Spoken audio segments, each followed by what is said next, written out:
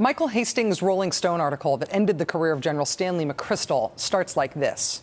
Quote, "How'd I get screwed into going to this dinner?" demands General Stanley McChrystal. It's a Thursday night in mid-April, and the commander of all U.S. and NATO forces in Afghanistan is sitting in a four-star suite at the Hotel Westminster in Paris. He's in France to sell his new war strategy to our NATO allies, to keep up the fiction, in essence, that we actually have allies. Since McChrystal took over a year ago, the Afghan war has become the exclusive property of the United States. Opposition to the war has already toppled the Dutch government, forced the resignation of Germany's president, and sparked both Canada and the Netherlands to announce the withdrawal of their 4,500 troops. That's how Michael Hastings' article about McChrystal started. Those troops from the Netherlands actually did leave Afghanistan yesterday. 1,900 Dutch soldiers pulled out of Afghanistan this weekend, a couple of months after the ruling coalition in their government was thrown out of power, in part because of how much the Dutch really did not want to keep their troops in that war. It's not that hard to imagine a government being thrown out over dissatisfaction with an ongoing land war in landlocked Central Asia.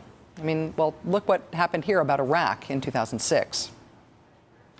Last night's vote was seen as a message, a protest vote on the war in Iraq. Exit polls from Tuesday's election show that voters want a new approach to the war in Iraq. It turned out to be a referendum on the president and the war in Iraq. Now, most Americans are sick and tired of the war in Iraq, and Tuesday they made their voices heard at the ballot box. That was the 2006 election when America got introduced to Nancy Pelosi and Harry Reid because Democrats took control of both the House and the Senate, in large part on the strength of anti-Iraq war sentiment in this country. By the next election, which started about 5 minutes after those midterms, Democrats positioned themselves early in the presidential field on the strength of their opposition to the Iraq war. It was one of the definitive early edges that candidate Barack Obama took over the then presumptive nominee, Hillary Clinton. The last point I'll make is on Iraq. Senator Clinton brought this up. I was opposed to Iraq from the start. And I say that not just to look backwards, but also to look forwards, because I think what the next president has to show is the kind of judgment that will ensure that we are using our military power wisely. You know, several people who were adamantly opposed to the war in Iraq, like Senator Durbin, voted the same way I did and said at the time that if he thought there was even the pretense that could be used from the language in that non-binding resolution to give George Bush any support to go to war, he wouldn't have voted for it. Neither would I. She voted for a war to authorize sending troops into Iraq, and then later said this was a war for diplomacy. I don't think that now that may be politically savvy, but I don't think that it offers the clear contrast that we need.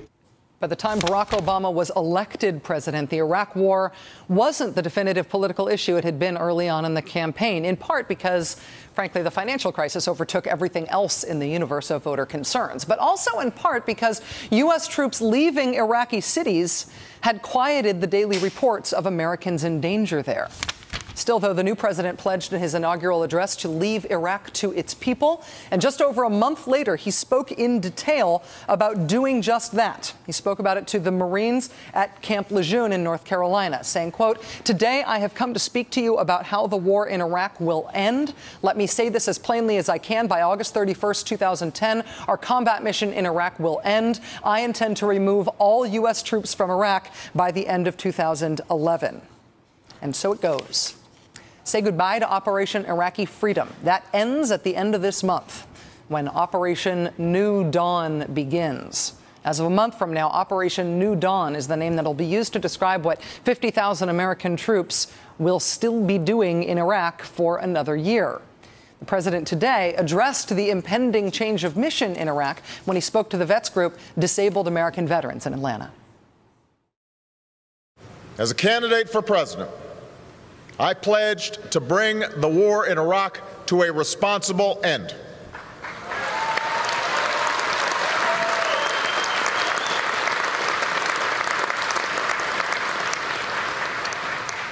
Shortly after taking office, I announced our new strategy for Iraq and for a transition to full Iraqi responsibility. And I made it clear that by August 31st, 2010, America's combat mission in Iraq would end. 1 million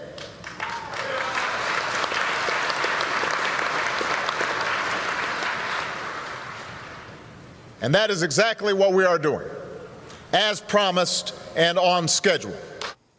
It is true that what's happening in Iraq is an end to the combat mission this month, and it is true that President Obama is doing what he said he would do about Iraq. But he's also doing what George W. Bush obligated us to do in Iraq. Our war toppled Saddam Hussein, of course. Iraq got a new government. Even though the UN never signed off on Bush invading Iraq, the way we could keep our troops there without being in violation of international law was that the UN Security Council annually said it was okay for us to stay there. But the Iraqi government asked the UN to stop saying that, to stop giving authorization for foreign troops to occupy their country. And so George W. Bush negotiated a date certain by which we promised to leave. And now the president coming after him is making good on that deal. The exact end date for the combat operations part of the mission slid around for a while, but it settled on the end of this month. But the all-clear, all-out date is still this time next year. It's the date that Bush agreed with the Iraqis. Same plan to leave, different presidents. We are in year 8 of one of our wars. We are in year 9 of another of our wars. Both started during/by the previous administration. Should we expect that we get a break from that now? President Obama today with the Disabled American Veterans told the story of an Army Ranger who was severely wounded on his 10th deployment. His 10th. The man is 27 years old, 10 combat deployments. Does having a new president mean that the last president's wars get wound down? Is there a tangible life and death difference between presidents now on national security, between Democrats and Republicans? Will the Afghanistan war really end, and soon? Is it possible that another war won't just take its place? Our next guest for the interview tonight says that the answer to those questions is probably no, that the foreign policy consensus is beyond politics, beyond partisanship, that the price of admission, the criteria for being taken seriously in Washington, is embracing a vision of America that essentially requires us to be at war one way or another all the time. He is one of the most insistent, readable, compelling critics that we've got in this country right now on any subject. He is Andrew Bacevich, and he's next. Stay with us. A week before Congress passed the joint resolution authorizing war against Iraq in 2003, an Illinois state senator stood up before an anti-war rally in Chicago. He described Saddam Hussein as a bad guy who the world and the Iraqi people would be better off without. But then State Senator Obama said this, quote, "I also know that Saddam poses no direct threat, no imminent and direct threat to the United States or to his neighbors, that the Iraqi economy is in shambles, that the Iraqi military a fraction of its former strength, and that in concert with the international community, he can be contained until, in the way of all petty dictators, he falls away into the dustbin of history. I know that even a successful war against Iraq will require an occupation, a U.S. occupation of undetermined length at undetermined cost with undetermined consequences. I know that an invasion of Iraq without a clear rationale and without strong international support will only fan the flames of the Middle East and encourage the worst rather than best impulses of the Arab world and strengthen the recruitment arm of al-Qaeda. I'm not opposed to all wars," he said. "I'm opposed to dumb wars." The number of U.S. troops in Iraq since that young state senator became president of the United States has dropped by 90,000 and will apparently drop to 0 by this time next year. The number of U.S. troops in Afghanistan, however, since that young state senator became president, has tripled. Joining us now is Andrew Bacevich. He's professor of history and international relations at Boston University. He retired at the rank of colonel after 23 years in the United States Army, and he's author of the new book, Washington Rules, America's Path to Permanent War. Professor Bacevich, thanks very much for being here. Thanks for having me on the program. Do you think there's really no difference between Democrats and Republicans on the biggest, most important issues of national security? The differences are far smaller than one would conclude from all the rhetoric and the hype. I mean, I've long believed that if you're looking for the big truths about American politics, about the way Washington works, you don't look for the differences between the Republicans and the Democrats. You look for the continuities.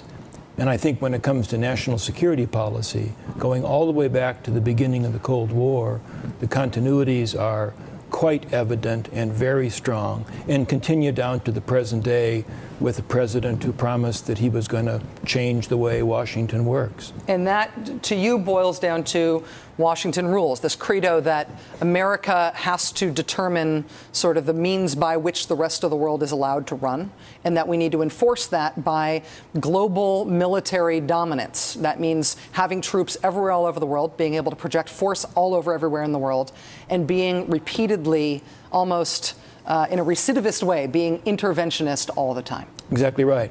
I mean, I was really struck by that quotation from State Senator Obama, who at that point is not a creature of Washington, and who in that quotation reflected, I think, a real skepticism about the way we do our national security policy. That skepticism today with President Obama has long since vanished. I mean, you have to be struck by the fact that President Obama has followed a path in Afghanistan that is probably identical to the path that Senator McCain would have followed had we elected Senator McCain president. There is no real change when it comes to national security policy. And as someone who voted for the president and admires the president, I have to say that that absence of change is not only disappointing, I think it may even qualify as tragic. The difference that I see between a theoretical McCain presidency and the actual Obama presidency on Afghanistan is that withdrawal deadline. Now, the administration has taken great pains to make that withdrawal deadline for next summer seem very squishy. And if there is no withdrawal, then I'd say you're right. But if there is withdrawal, if they really do wind that war down and end it, and don't let it go on permanently, isn't that a potential crack in the consensus? Isn't a break in permanent war sort of an opportunity to question that as our default path? It could well be, but I mean, the scenario that you're suggesting is one in which President Obama in the summer of 2011 is in effect, I think, going to have to say, the decision I made back in December of 2009 was an incorrect decision. And now please elect me to a second term as your president. I mean, he is really going to be, I think, in a real political pickle, because when we get to next summer, it's highly unlikely that conditions in Afghanistan will be any better than they are today. Can't I mean, the counterinsurgency strategy devised by General McChrystal, and I think endorsed by General Petraeus, is not working. Couldn't that reasonably be a grounds to explain why we're leaving, though? To say, hey, counterinsurgency isn't making things any better. Us staying there isn't going to make things any better. Let's try to do it in a civilian, diplomatic, aid-based way. We're leaving? I mean, I would hope that he would say that. And indeed, if he did, if we have seen the failure of the conventional military instrument. We've seen the failure of shock and awe. Counterinsurgency is supposed to be sort of the new American way of war that does it better. If the president says, well, counterinsurgency doesn't work either, then yes, that really could, I think, create an opportunity for a fundamental rethinking of how we imagine military power can be utilized, and we would find ourselves greatly sort of shrinking the domain in which we would see military power as useful, something which I think would be wonderful. I just think that the politics are going to make that very, very difficult for him to do. It is interesting, though. I've read all of your books. I've interviewed you a number of times, as you know, and I find your thinking on this stuff very interesting. But I felt like in Washington Rules, I started to see through your eyes a way that this thing that you decry, this consensus, might end. It's conceivable. I don't think you're hopeful about it, but I do think it's conceivable. Well, I mean, to my mind, if the consensus is ever going to be confronted and challenged, I believe that the challenge is going to have to come from us. It's going to have to come from Americans. And alas, that's not going to happen until Americans come to appreciate all of the consequences of our misguided wars. Some of those consequences are moral. Some of those consequences are fiscal. I think some of those consequences are strategic. Alas, in this open-ended military project that began after 9/11, the American people have pretty much checked out of the net. You know, very few of us sacrifice, not too many of us serve. None of us are even asked to pony up the money to pay for these wars. That just gets passed on to some other generation to deal with.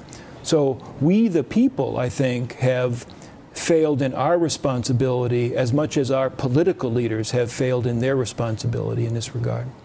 Professor Andrew Bacevich, thanks for your service in the Army. Thanks for your service as a critic of foreign policy and war policy in your time since leaving the Army. As I said, I've been a real admirer of yours for a long time. Thanks for being here on the show. Thank you very much. Good to see you. Thanks. The book is called Washington Rules: America's Path to Permanent War.